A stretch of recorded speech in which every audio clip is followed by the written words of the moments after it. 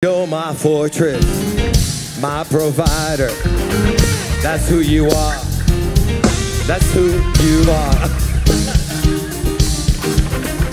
How many are having a good time at church today? So glad to see every one of you here. I had all the words messed up. You know, I'm one of those people that could be in church my whole life and not know one song. Is there anybody like that? Like, you've been singing that your whole life, still don't know it. And my family's completely different. Like, they have this memory that's out of this world. Like, they hear a song once and they know all the songs. And I'm like, okay. Like, what I do is lip sync fake. I try to act like it. But I love you guys. So glad you're here. And I love that we're able to study the Word, get together, because life can be really rough and tough. And it's so great that we get to start over every week to get our focus back on our answer, which is God. And you might feel alone in this room today, but you're not alone. God's here with you. And this is just a reminder. I'm here. I'm your provider. That's who I am.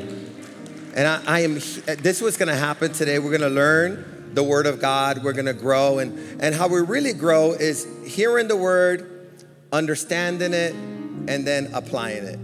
Hearing the Word, understanding it, and then applying. You want to grow? You want to get on fire for God? It's more than a prayer. Like, oh, Lord, make me on fire. God says, no. Why don't you just hear my word, obey it, and you'll be on fire. Just obey it. You'll be on fire, right? You know, so I'm glad you're here today. Everyone online that's tuning in. This is the Sunday after Easter, and you're still here. Give yourselves a hand. This Wednesday night, we're going to start our series on the end times, and we have the greatest, really one of the greatest speakers on end times in the whole world. He's going to be here. Don't miss it. He's coming all the way from New York, all the way to here to San Bernardino. He rarely ever makes it to the West Coast. So let's make sure we show him that, you know, we know how to praise God. We're here to learn, and you don't want to miss this series. That's starting this Wednesday, and then Sunday we'll pick it up again. Let's pray. Father, we just thank you for this time that we have to study your word. Help us to understand it. Transform our lives through this word. When you speak, miracles happen. All you said was, let there be light. And then there was light on earth. Stars, the moon, the sun, the billions of galaxies that are out there were all created by your spoken word. So I thank you, Lord, as we're here today, one word can turn our whole world upside down, can restore us, can heal us, can transform us, can set us free from years of addiction, can turn hopeless situations into places of great vision in life. Have your way today with every one of us, because every one of us really matter to you. In the name of Jesus we pray, amen. You may be baptized. I said you may be baptized. Because I'm going to be talking about baptism. That sounded kind of Catholic. You may be baptized, right? All right. Today we are going to talk about baptism, and the title is Get Baptized. And many of us have been in church our whole lives and never really heard a teaching on what baptism is. And for so many of us, we have a wrong understanding of what baptism is. When I was a little boy, as a baby, they took me to get christened, and that was considered my baptism. But in Scripture, we see baptism as a choice that adults make, or people that have comprehension make a decision that I'm going to get baptized. It's not something that someone can force you to do, intimidate you to do. It's something that you willfully do when you've made a decision to follow Jesus with all of your heart, with all of your mind, with all of your strength.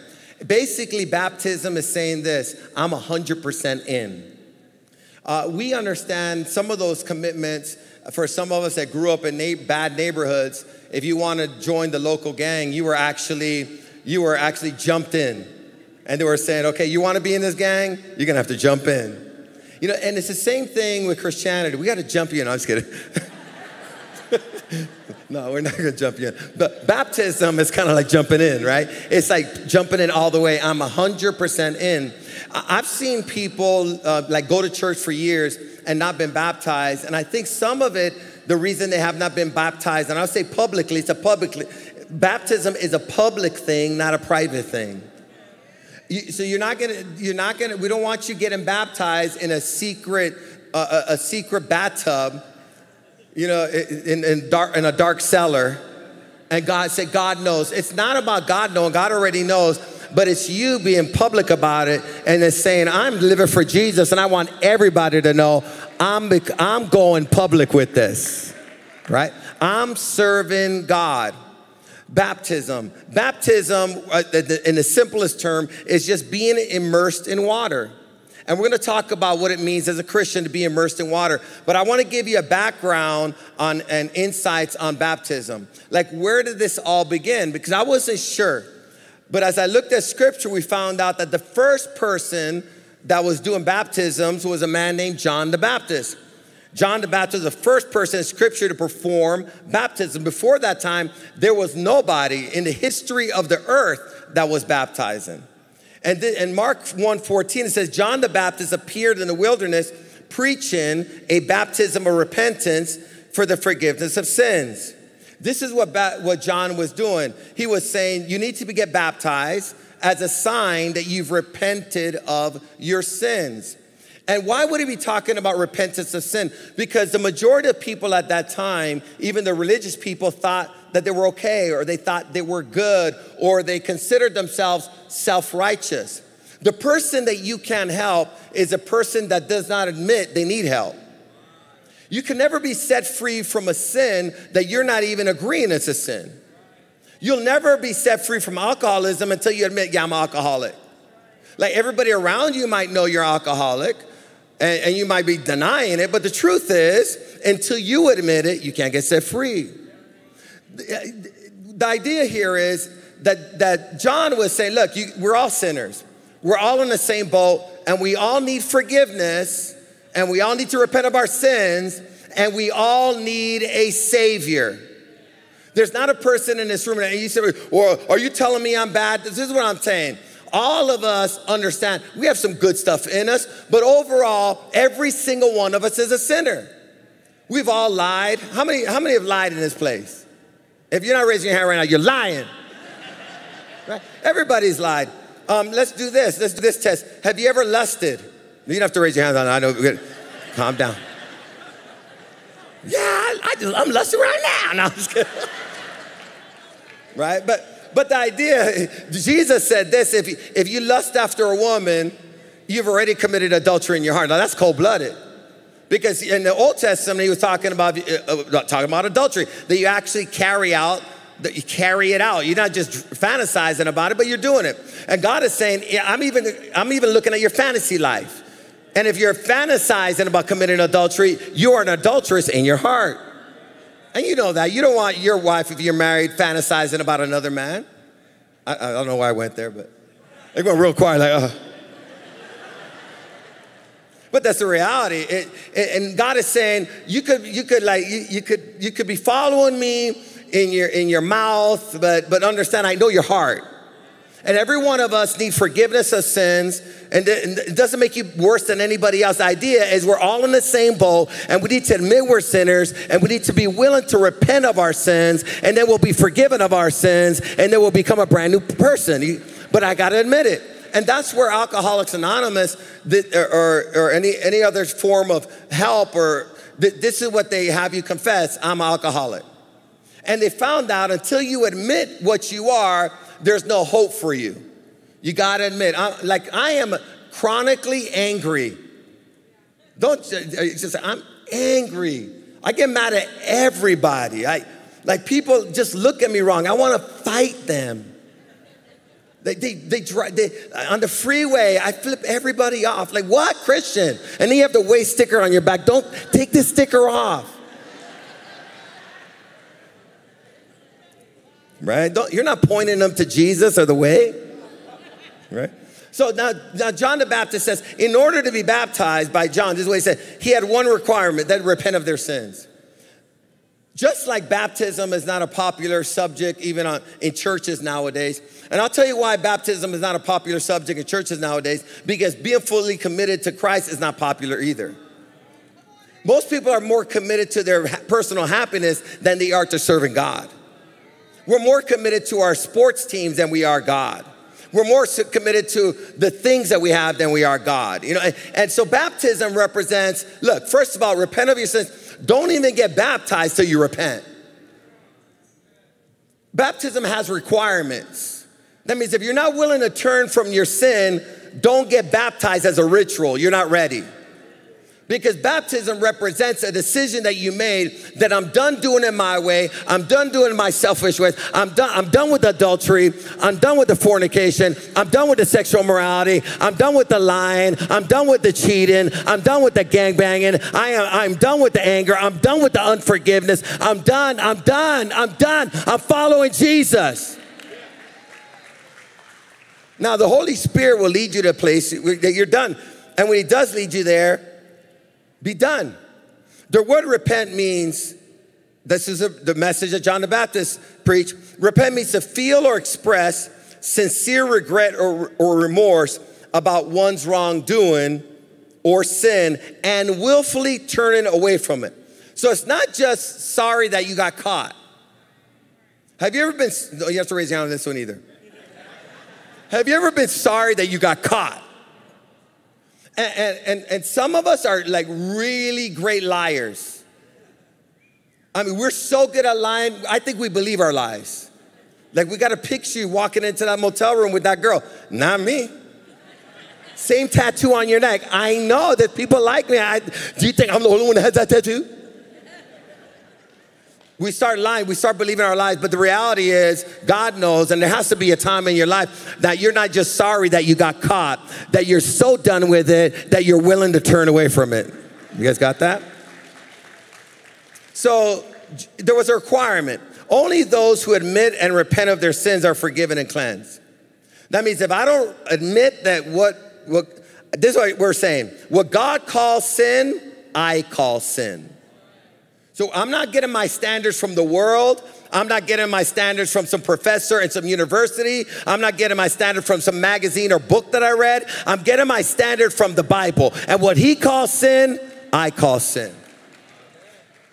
But why don't people want to repent of their sins? The reason we don't want to repent of our sins is because we enjoy the short-term pleasure of it. It's fun while it lasts. And I would say this, it's fun while it lasts, but there finally comes a time that you're chasing after the first high and you can't find it again. It's no longer fun. You've now become a slave to the sin. And now you see the repercussions, you see the destruction to your family, the destruction of your mind, and you're saying, man, this has to stop, but there's now a problem. What you thought you could stop, you can't stop. How many people I talk to, I can stop anytime. Stop now then. Well, I don't want to stop now. No, you don't want to stop now, but understand this, you can't stop now. Unless there's a God that comes and saves you and sets you free, you can't stop. But let's talk about it. But if we freely, 1 John 1:9, it says, if we freely admit that we have sinned and confess our sins, if we freely admit that we have sinned and confess our sins, now I love this. I like to watch those documentaries of people that get arrested and then they put them in the box with the investigators. And they're trying to, like, you know, you got a right to remain silent. I love that. How many like watch those things? No, you don't have to raise your hand. Just kidding. But you have the right to remain silent. And they say, do you want to exercise your right? You could call a lawyer anytime you want. No, I want to talk. Okay, well, let's talk.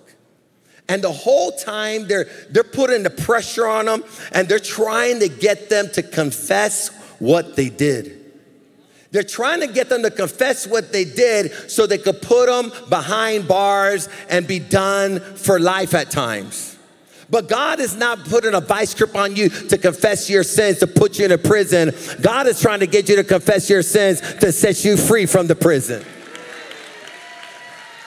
Somebody here today, you walked in here with depression, and you walked here with anxiety. You walked here with a lot of fear. You walked here with hopelessness. You walked here with a suicidal spirit. And God is saying, if you just admit that you sin, I'm not here to put you in a prison. I'm here to set you free. And I'm here to give you a brand new life. I know how to fix you. All you got to do is admit that you need my help. Admit that you need my forgiveness. Admit that I can set you free. He'll do it. But if we confess our sins, he doesn't put us behind bars. He is faithful and just, true to his nature and promises, and will forgive our sins and cleanse us continually from all unrighteousness, all wrongdoing, everything not in conformity with his will. He goes, I'll forgive you, and then I'll cleanse your record. I'll literally give you a brand new start today. You could leave here scot-free, guilt-free, and you can leave here with a brand new start. And when God forgives you, forgive yourself. I love this, and I know people aren't like this, so stop judging God by the people in your life. Because people in your life, they'll say, I forgive you, but the next second they're bringing it up again. I thought you said you forgave me. I know, but I don't trust you. And it looks like you're going down that path again. I ain't forgetting. I ain't dumb. But that's how people are. But when God forgives you, he cleanses you too. That means, this is what I love about God. He'll forgive you, and he'll set you free from the demon you let in your life. Because it's not just being forgiven. Jesus cleansed me, deliver me from everything that's wrong within me, everything that's wrong in my character, and set me free from any demon that I let in my life. Jesus, forgive me and cleanse me, set me free. I love it. This is for real. So baptism was a requirement from John, but it was a requirement, but repentance of sin was a requirement of sin is still a requirement today. So it was a requirement then, but it's a requirement today for baptism. Without repentance, you shouldn't be getting baptized. In Acts 2:38, it says, Peter replied, Peter is now saying this. This is after John the Baptist already died. Peter replied, each of you must repent of your sins. That means repenting of your sins is a must. You cannot get baptized and you're in an adulterous affair. And think that God's endorsing you because he let you get baptized and you're gonna get electrocuted. We're gonna see, if I don't get electrocuted, it's God's will. No, God will have mercy on you, but the baptism didn't count. All that happened, you went down a dry sinner and you came up a wet sinner. All you did was take a bath. You should have did that at home. But if you want a supernatural experience, you gotta finally say, I know I'm in an adulterous affair, and I have every excuse to be in that adulterous affair because my wife or my husband, you know, they're dogs and this and that, and who let the dogs out? You have all kinds of stuff to say about your family. But the reality is, you gotta stop making excuses. You're responsible for your decision. You're responsible for your family, and you might even say, man, I love the person I'm with, but you gotta make a decision that you love God more than you love your sin. I'm getting a few golf claps in here. You must repent of your sins and turn to God and be baptized. So baptism is a must as well. In the name of Jesus Christ for the forgiveness of your sins, then you will receive the gift of the Holy Spirit. God promises two blessings to everyone who repents of their sins and believes in Jesus and is baptized. God promises two blessings. Two blessings to anyone who repents of their sin and believes in Jesus Christ as their Lord and is baptized. Number one promise, forgiveness of all sins. Number two promise is receive the gift and infilling of the Holy Spirit. Now that's big. Now when you repent of your sins and you get baptized, this is not what God gives you, a gift of membership in a church. Be careful that you're not a member of a church and you're not saved yet. Because when you stand before God, you're not going to be able to say, let's say he asks you, why should I let you in? You're going to say, I was a member of the Way World Outreach. He goes, no, you missed it all. They did not teach you that you needed salvation, and there's only one name to call on to be saved, and his name is Jesus Christ, that he's the source of eternal life. Did you hear that there's no way to come to the Father but through the Son, that Jesus is the way, the truth, and the life? No one comes to the Father. Did you not hear that you're a sinner and needed to repent of your sins? Did you not hear that Jesus died and suffered for all the wrong that you've done so you could die in peace? You could die with eternal life, not die in sin, and not die with the wrath of God over you. You could have been forgiven. Membership doesn't do it. So when you get baptized, he doesn't give you the gift of religion. Well, because I'll tell you this, some of us name drop a church and name drop a religion when God's talking about eternal life. Well, I'm a this or I'm a that. That don't matter. Are you a believer in Jesus Christ? Have you been saved? And this is idea. This scripture is describing the born again experience. That means you repent of your sins, God forgives you, and then he fills you with his spirit. That changes everything. This is the real question. Have you been filled with God's spirit yet? The spirit of Jesus inside of you to empower you to live a new life. Now, many of us believe in demonic possession. How many have seen The Exorcist? Very good. A lot of us didn't raise their hand. Oh, well, I'm not supposed to watch horror movies, but I watched it. And what happened after you watched that? You got scared. You started hearing stuff in the house. Like,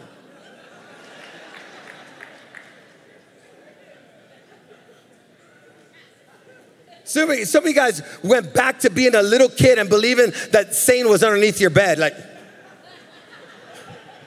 don't put your leg out there. And I tell you why The Exorcist and those type of movies scare you so much. I'll tell you why they scare you so much. Because you know possession is real. So that's not like a vampire. I'm talking about, but I'm talking about possession is real. That you could have a demon inside of you. Do you know right now there's people in this room right now that you got a demon inside of you and you need that thing cast out of you? It's overpowering you and you're in a cycle that you can't break. But I got good news for you. The same Jesus that cast out demons and set people free from tormented spirits is the same Jesus that's here today. Who the Son sets free is free indeed. In the name of Jesus, we command every evil spirit to go in the name of Jesus. Be free in the name of Jesus. So we believe in that. But how about this? Being possessed by the Holy Spirit. Now that's a whole nother possession.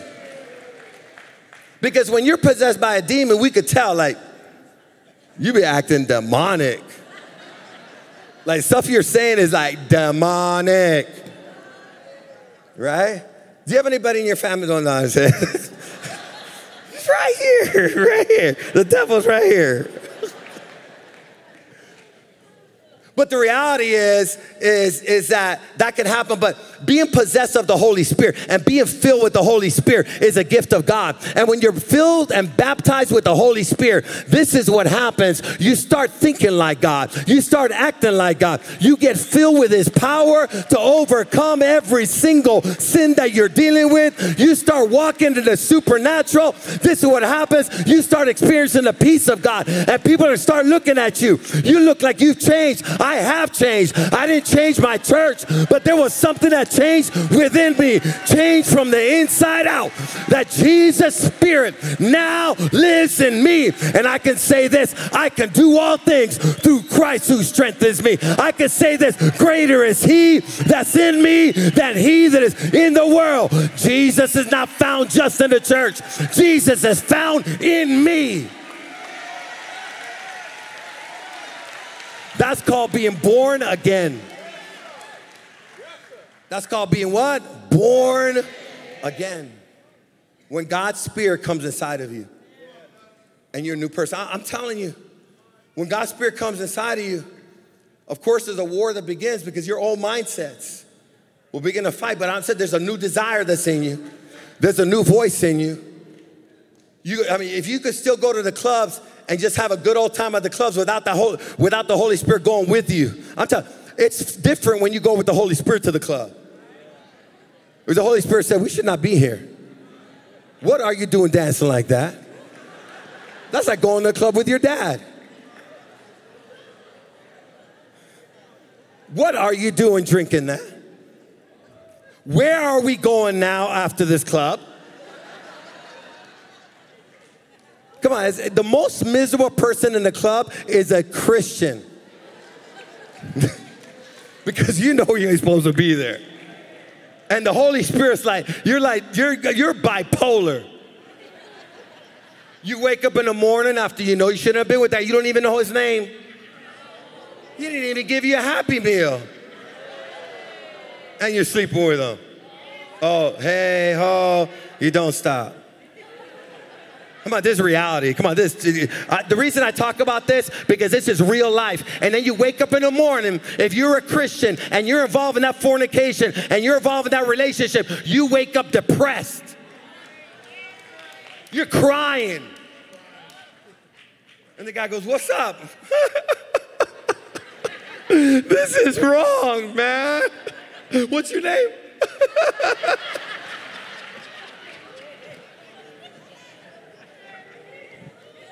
Why you're weird. No, man, I'm a Christian. I should not be doing this. This is called fornication. Don't ever call me again, you little devil. I'm gonna understand, because when you have the Holy Spirit in you, you can't continue to sin and be comfortable with it. There's something within you. He's in you. He's not gonna let you go. He's gonna constantly be talking to you. Say, baby, come on, son. I deliver you from this. It's time for you to stop going back to it.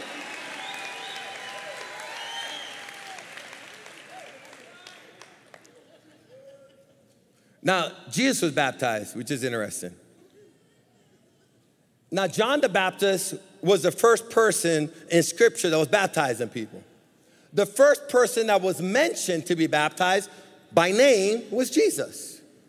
John the Baptist was baptizing other people, but it was no names until he came to this one. Now, Jesus was not baptized because he needed to repent of his sins, because he was sinless. He was baptized to lead by example.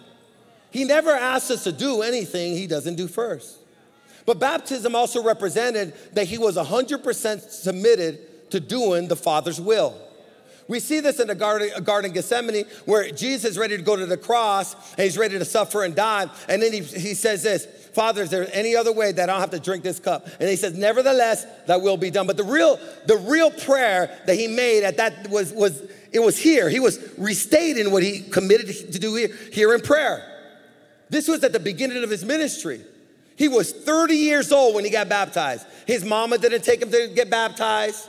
He didn't get baptized because someone forced him to do it. He got baptized out of his own free will, and it represented total commitment and total surrender to God, the Father's will. And he was also saying this, I'm committed to death.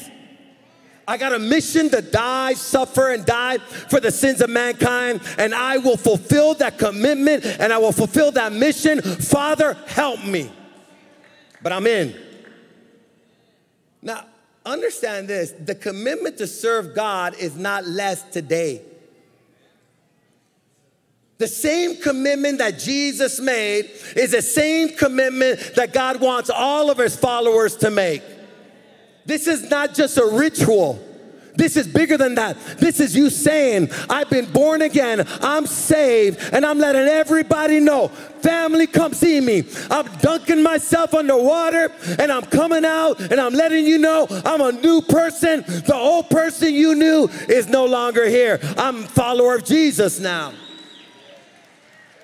So what does baptism represent? Two things. The going under the water represents Jesus' death and burial, and the death and burial of our old sinful life. What we're doing is we're following Jesus, not only baptism, we're following Jesus in burial of our old life. That means before you could actually really follow Jesus, you have to have a personal funeral. You got to be willing to die to your sin. The reason we struggle, and I see a lot of church people struggle with a particular sin. The reason you struggle with a particular sin, I'll tell you why. You've not buried it yet. And I know, because I've done that. In Colossians 2:12, I'll tell you the story. I know you want to hear the gossip. I'm going to tell you a story where Liza was going to call the cops on me. You guys want to hear that? Please, Pastor, give me the juicy details. Okay, Colossians 2:12. And when you were baptized, it's assuming you got baptized. Now, understand, if you've not got baptized yet, get baptized. Let's go. If you've backslidden and you went into the world for 5 years, you got to come back, get rebaptized. Because the first one you didn't mean. You didn't even know what you were doing, obviously. So let's do it for real now. Like, now you understand, I shouldn't be in there unless I'm dead to the sin. So I'm done with that. It's your choice. But look, when you were baptized, it was the same thing as being buried with Christ. Buried with Christ. When we are getting baptized, we are publicly letting everyone know that we're breaking up with sin. It's a breakup. Someone say, break up with sin. So you're making a decision, I'm breaking up. I know a lot of us don't like breakups, but there's some good breakups. Could it be that you're right now depressed about someone you broke up with that caused you pain, suffering, never loved you the way you're supposed to be loved, and you're chasing after a breakup? And that breakup was the best thing that ever happened to you, because you should never be in a relationship with someone who doesn't value you as much as you value them.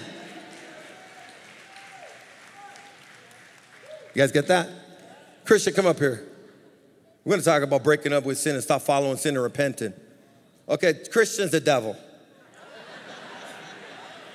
I'm the pastor I could just call to just do that kind of stuff. All right, now, he's the devil.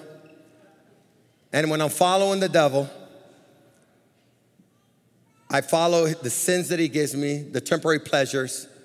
And this is the problem. As long as I'm following the devil, I cannot follow Jesus. Jesus is calling me, Marco, it's time to repent. Turn from that sin. Turn from the pain. Turn from the cycles of destruction. Turn from the temporary pleasures. Follow me. I'll set you free. I'll give you the life you're looking for. But until I turn from him and turn from following sin and the devil, I can't turn to God. But there's a day that I say, I'm done with sin. I break up with you. I am done with you, to never go back with you. And then I renounce you. Get out of my life in the name of Jesus. I'm following Jesus. I submit to God. I resist the devil. Now flee. I'm following Jesus. Right now, I'm moving towards my peace. I'm moving towards my joy. I'm moving towards my freedom. I'm moving towards my purpose. I'm moving towards meaning. Come on, I'm moving towards restoration. It doesn't matter where I've been, how bad things are. We serve a God that takes broken sinners and he brings them back together again. God could fix what you broke, and don't let the devil tell you it's too late. You messed up too much. We serve a God that could make up for lost time. Come on, give him some praise. Come on, follow him. It's not too late. He can restore your family. Come on. He can restore your health. He can restore your mind. He can restore your dream. He can restore, come on. He can restore your business. God says that's what I do. I take broken sinners that have messed up their lives, and if they're willing to turn away from their sin and bury it, I will resurrect them so they can have a new life. We got to break up. Look at Romans 6:11. And even so, consider yourselves to be dead to sin, and your relationship to it broken. Break up. But alive to God in unbroken fellowship with him in Jesus Christ. All I'm saying is, I break up with the devil and sin, and I enter into an unbroken relationship with Jesus. And this commitment I'm making is forever. I'm going to live for him for the rest of my, come on, is anybody right here? So I'm gonna live for Jesus, not for a temporary. We're not just checking this out. I'm committed till the day I die. And until you're willing to repent of your sins and bury it, it's alive in your life. And one of the biggest problems I had, and I've told you guys this before, was jealousy. And I went through a whole year with Liza, torturing her and allowing the devil to torture me. For a whole year, we had zero peace in our relationship. This is before we got married. I began to accuse her of all kinds of horrible things that the devil was telling me about her. And I would interrogate her. And I said, okay, I just have a few questions. If you answer these questions good, we're good. No problems. Just be honest with me. Okay? Did you love anybody else but me?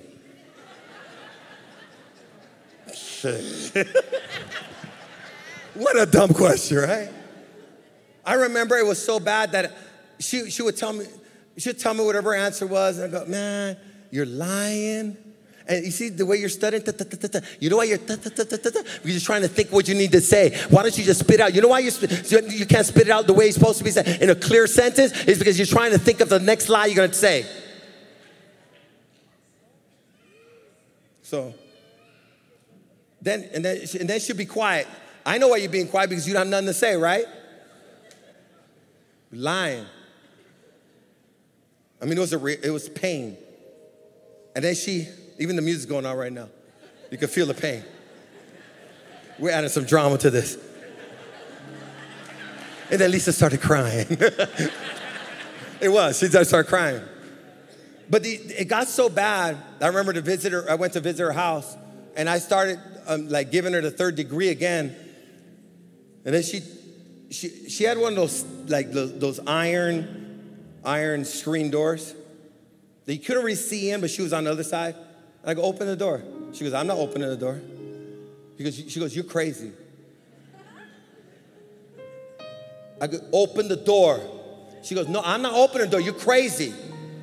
And then she said, it was the worst. I'm going to call the police on you. And I'm a youth pastor.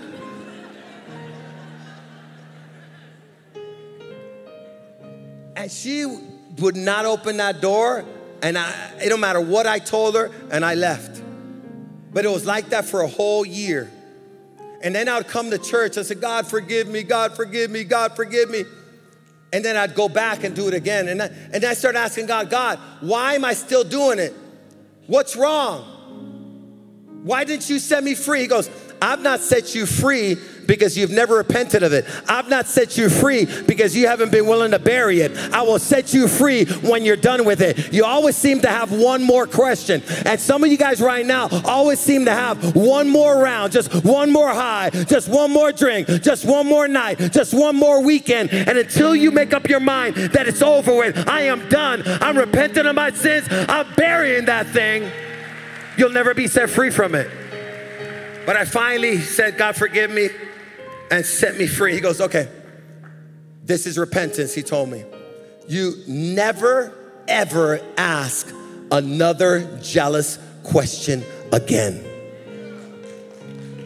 I'm not saying I wasn't tempted to ask another jealous question, but I called Lisa. I was in Chaffee College when I'd said that prayer, and I called Lisa, come, I want to talk to you after school, after that class. And she probably thought I was going to interrogate her one more time, but I was not going to interrogate her one more time. I was going to tell my testimony that in that real estate class, I made up my mind that I'm done. I'm burying that sin. I'm no longer going to ask another jealous question again. I'm so sorry for hurting you and not accepting that God has forgiven you and that you're a woman of God. And I'm very privileged to have you as my future wife. Baby, I'm sorry. We both cried over there at Chaffee College in a parking lot, and I never asked her another jealous question again. Because when you get set free and you're really done with it, this is what happens next. Baptism represents also the death, but it also represents the coming out of the water represents Jesus' resurrection from the dead and our lives being raised to new life in Christ. Well, God is saying, you died, but now there's a resurrection. Come on, now you're alive. Now you're empowered. Now you have my spirit. Now you can do what you couldn't do. That's being empowered by the Spirit. Stop expecting a resurrection when there hasn't been a death. You gotta die. And stop trying to taper off from sin. Cut it off. Be done with it. You don't like there's certain sins that you know you can't taper off. I'm gonna start tapering off on murderers. I'm gonna try to do a little less of them. But you would never taper off from that. You gotta stop doing it. But how crazy other stuff that you think, oh, it's not that bad. You stop trying to taper off. You're gonna have to cut the porn. Come on, you're gonna have to cut the adulterous affair. You're gonna have to cut the sexual immorality. You're gonna have to cut the cheating and the hustling and the lying. You have to cut it and say, I am done in the name of Jesus. Jesus, give me the power to say yes to you and no to the devil and no to sin. Give God some praise if you want that power. And this is the last verse. This is the last verse. In Colossians 2:12, in the backside of the verse says, then you were raised after the death. Then you were raised to a new life because you had faith in the power of God who raised Christ from death. That same power that raised Christ from death wants to raise you to have a brand new life today. How do you come to Jesus? You just come the way you are. My part and your part is to admit that I'm a sinner. Admit that I'm backslidden. You walked away from the Lord. Humble yourself and walk back. A big part of baptism is humbling yourself. And until you humble yourself in baptism and in gratitude and with an attitude of repentance, that's what's gonna happen. Nothing's gonna change. Today's your day. God's trying to set you free. He's not trying to put you in a prison. He's not trying to hurt you. He wants to save you. He wants to make you whole. He loves you. He has a plan for your life, better than any plan you've ever had for your life. And some of us, we have some pet sins that you keep going to as your escape. And we've all had them. And God is saying, if you just stop going there and just start coming to me, I'll give you everything that you're looking for. The peace. The scripture says, in my presence, God says, in my presence, there's pleasures forevermore. Amazing. He goes, when you get in my presence, you start experiencing what true pleasure is. True pleasure doesn't leave you with a hangover, ruining your family, and a disease in your body, and losing everything that you worked so hard for. True pleasure leads you to growth, and it leads you to next levels of peace and joy and purpose. It's an abundant, full life. But only those that totally surrender their lives to the Lord will experience that. Now understand, it's not your willpower, it's His power. You just have to be willing. Today's your day to repent of your sins. Turn to Jesus as your Savior. And then after that, we're gonna sign you up for baptism. And bring all your crazy family. When they see you get baptized, they might not believe that you've changed, but you're gonna show them how you've changed. You're gonna love them and you're gonna forgive them. You're not gonna be perfect. You're gonna be real and you're gonna be loving and you're gonna forgive them and you're gonna keep on going, and they're not gonna recognize you a year from now as you continue walking with the Lord. Make up your mind like Jesus did. At 30 years old, He made a commitment. I'm all in to the point of death. I'm gonna count to 3 and I'm gonna ask you a serious question. Life is very short and there's a lot of things that we're talking about in the last days, and this Wednesday we're gonna talk about the last days and what's happening now that was prophetically speaking, talking about signs that are happening now that have to do with Jesus' return. He's coming back. He came the first time and there was thousands of years of prophecy before Jesus showed up. And people thought, he ain't showing up. He showed up. And He's gonna come back again. And be careful that you don't get caught sleeping, like not alert. And you're just going about your daily business without an awareness within you that today could be that day. that Jesus Christ come back. And I'm gonna tell you this, today could be the day that you also breathe your last breath.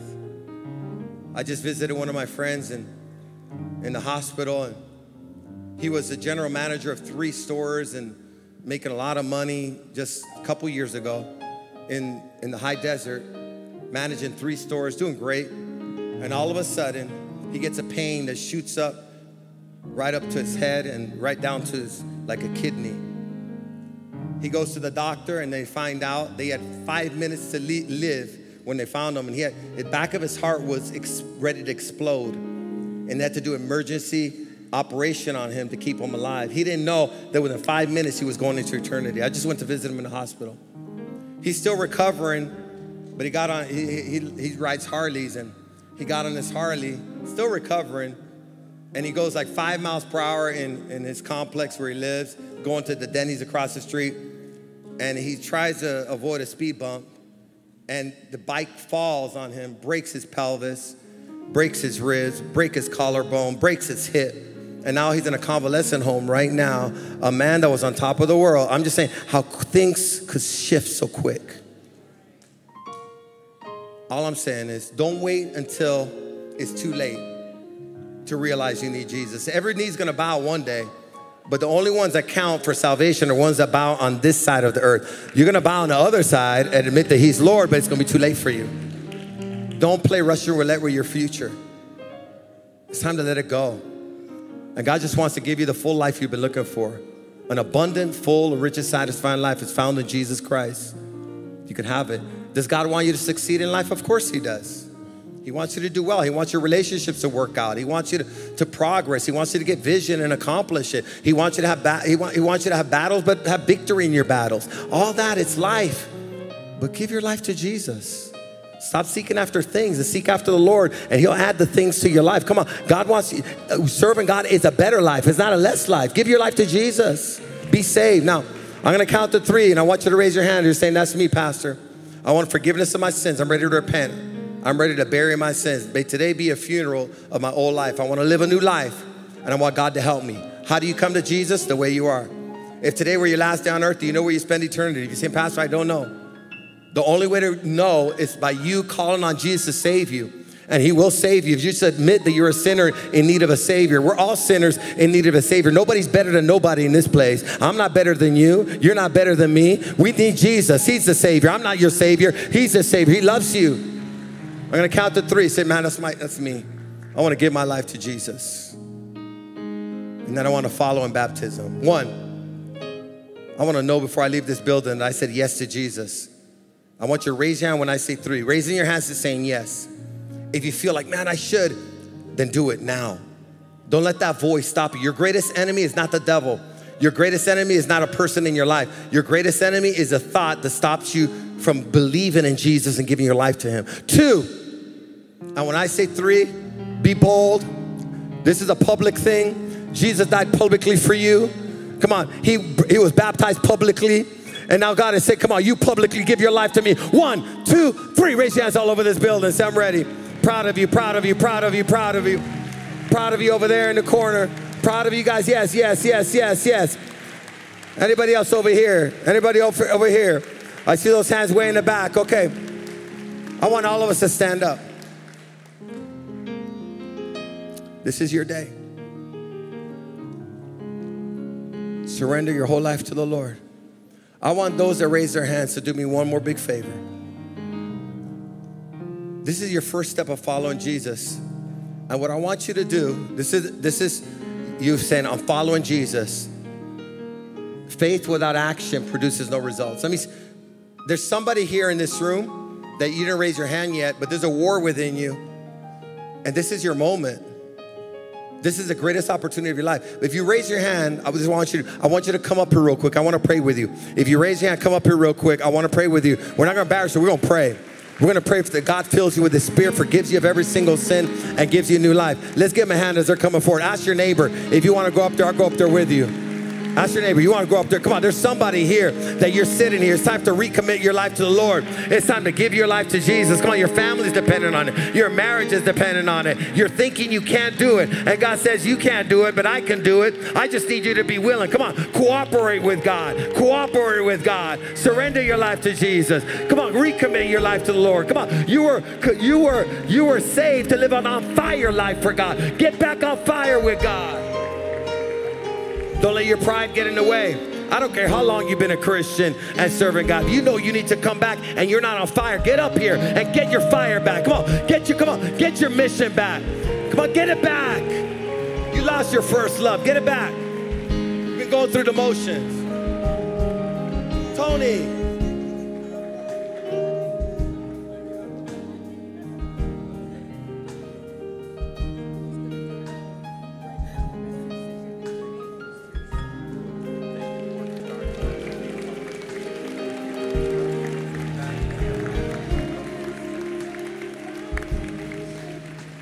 This is one of my best friends. We went to elementary school together. I'm so proud of him. I'm glad you're back, Tony. We love you, man. We love you, Tony. Love you. Hey, we ain't separated no more. Okay? I'm gonna put you on a leash like that dog. We love you guys. Okay, I'm proud of every one of you. God is proud of you. When Jesus got baptized, the Bible says, this is my beloved son in whom I'm well pleased. Or it says, this is my beloved son that brings me great joy. This decision right now that you're making gives the Lord, come on, you're making God happy because this brings me great joy. Okay, love you. Love you. Love you. Love you. God bless. Okay. You could do it through Christ. Okay? You're going to be forgiven of your sins. You're going to be cleansed of every one of your sins. You're going to receive forgiveness for yourself too. Stop beating yourself up when God's forgiving you of stuff that He already, if He forgave you, you got to receive it for real. I'm done. And when someone brings up your past, say, I know you're bringing it up and I know you don't trust me yet, but you just watch me. Just watch me. I'm living for Jesus. And I'm going to tell you this. Someone say commitment. You're making a commitment to follow Jesus. He's going to help you, but you got to start having new patterns of living. You got to keep coming to church. Every week you got to come to church. You got 160 hours a week. How do you know God's important in your life? You give Him time. How can you're never going to be successful in any area you're not consistent in and you're not investing time in. So if you want to really start, I guarantee, give us a year of your life. Join all the classes that we have. And I guarantee you this, no one's going to recognize you in a year from now. You're not going to recognize yourself. You're going to be happier with who you are. You're going to be, come on, you're going to get some confidence back. People are going to start looking at you as a leader. They're going to say, can you give me some advice? And you're going to say, I got a lot of advice for you because I've learned a lot in this last year. Not that I know it all, but I learned a lot. Okay, we love you. And I'll say this, we're not going nowhere. Like me as a pastor, we ain't going nowhere. I'm going to be here till the day I die. That's my commitment. I already know my commitment. I'm going to be here till Jesus Christ comes back. And all we're saying is this church is going to be here till Jesus Christ comes back. You know what that means? You're going to have something consistent in your life. Your family might not be consistent, but here every single week, you're going to have a place you could call home. And we're going to love you no matter what, okay? Let's surrender our lives to the Lord. Let's pray, okay? Forgiveness. Proud of you, young man. Bow your heads, close your eyes. Say, Jesus, I thank you for loving me so much that you've called me today. You've chosen me to follow you. Today, I repent of my sins. I turn away from my sin, from serving the devil, from doing it my way, to following you. Your will be done on earth the way it is in heaven. Take over my life.